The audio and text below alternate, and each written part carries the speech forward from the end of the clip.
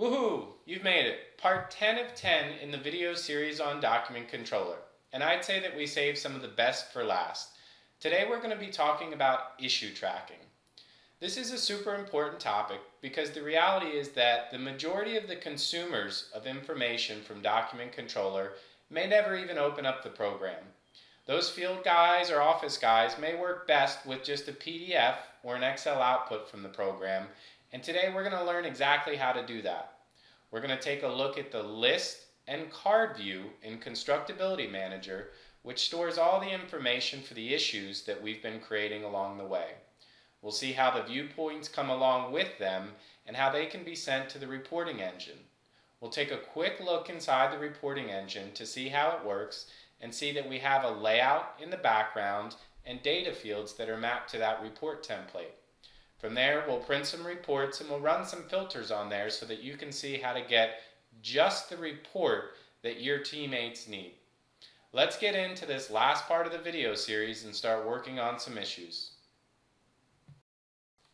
Now it's time to start putting those issues that we've been creating along the way into a report that can be used by non-Doc Controller users. To do that, we navigate to the Manage Issues Workflow item within the Workflow panel.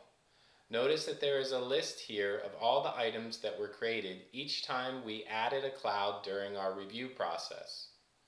We can also access the issues by creating a new view and selecting the List Issues option. Here we see all of the items with a unique code and date for when they were created. If you want to drill down further, you can right-click on any issue and choose Open in New View. Each time an issue is opened, there is also a card view for putting in more and more detail about the specific issue.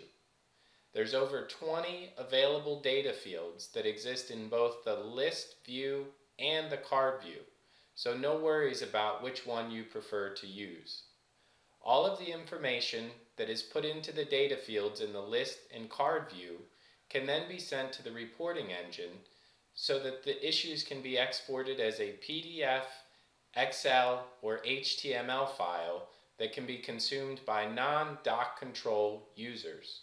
There's even a discussion board within the card view that allows reciprocating communication back and forth between stakeholders who are managing issues.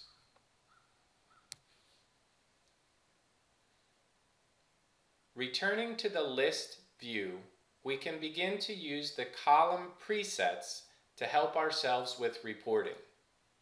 Column presets can be found in the Constructability Manager tab and include a standard, status, and impact preset.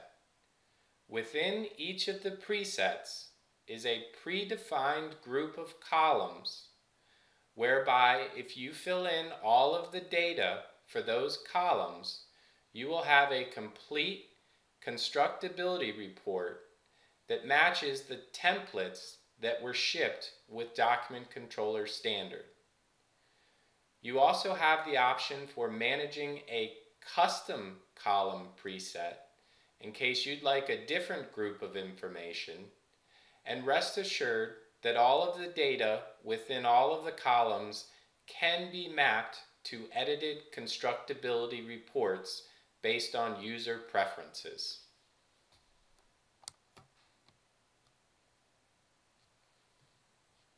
Uniquely created view sets can be saved within the Manage Presets dialog. Also, if you'd like to see similar functionality in the more detailed card view, right-click in any of the black cells and choose Field Selector. Notice here that you have the option to toggle on and off all of the available fields for Constructability Manager. Once you've input information into the list view of Constructability Manager, you can use the filter editor just as you can in other parts of the program. Here, I want to create a dynamic filter for high priority issues whose status is equal to new. When I hit apply, you'll see that the entire constructability issue list filters down to just those items that match my search criteria. Now that we have all of the necessary information for our issues, we'll start to get them out of the system using the Create and Run Reports tab from the Workflow panel. To see how reports work, I'm going to choose Edit here from my list of templatized reports that came with the program. This is what a report template looks like. Notice that it's only one page with the layout of the information in the background, and all of the data fields are mapped to that single page source.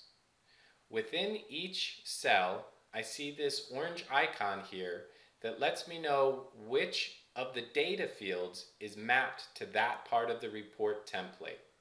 I can always go in and edit these templates and edit the assigned data however I'd like. Once I've done that, it's time to check my report. Once I hit Generate Report, notice that I get 6 pages worth of issues, a page for each of the issues within Constructability Manager. We can see here that all of the clouds and viewpoints that we've been creating and tracking along the way are now exposed to report that can be exported to PDF or Excel. Next, let's learn how to add a dynamic filter to the report, so only those issues meeting specific criteria will be sent out to the reporting engine. In this case, I'm going to add a filter to the constructability issues to only print issues with a status of new and a priority of high. Using these dynamic filters to regulate the reports can greatly save time for non-doc controller users because you can print reports that only contain the information that they need.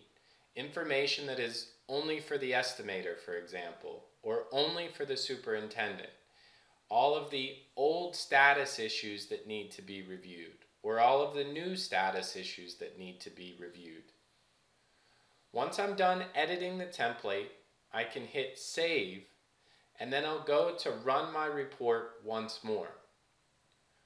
When I generate the report, notice that this time there's only 3 issues in the report. That means that only 3 of the issues match the condition of status new and severity high.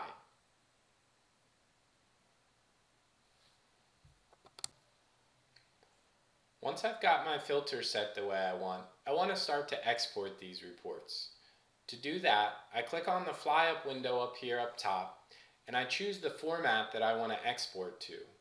First, I'll create a PDF, a pretty universal document.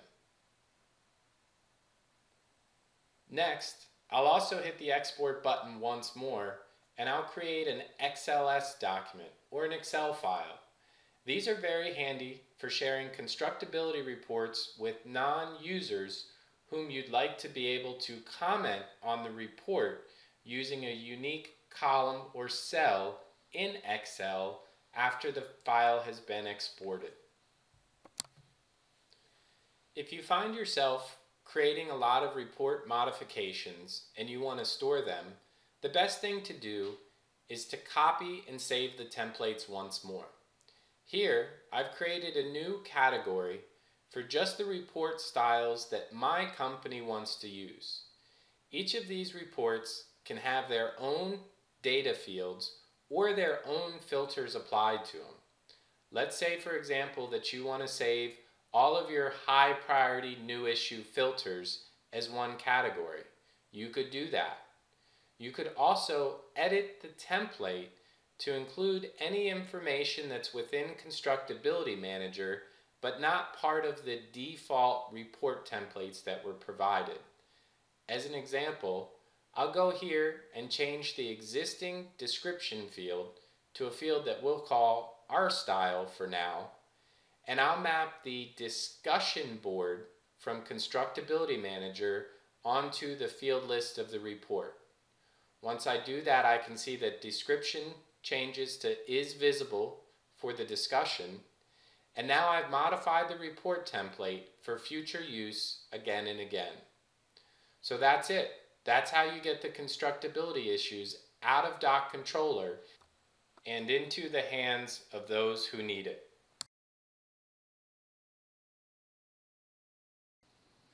Congratulations, my friends. You hereby know everything that you need to know to use Document Controller on your own projects. Remember that we learned how it's a repository for all of our project inputs, both 2D and 3D. We learned how to do change analysis with it, and we learned how to create and communicate with reports from the system so that we could get it into the hands of all the project stakeholders.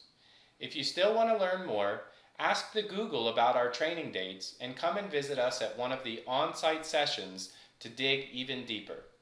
And if you have any questions or comments about Document Controller, the video series, or if you just want to rap about awesome stuff, reach out to me at Dwayne_Gleason@Trimble.com. That's all for now. Now go enjoy Document Controller and use it on one of your own projects. Take care.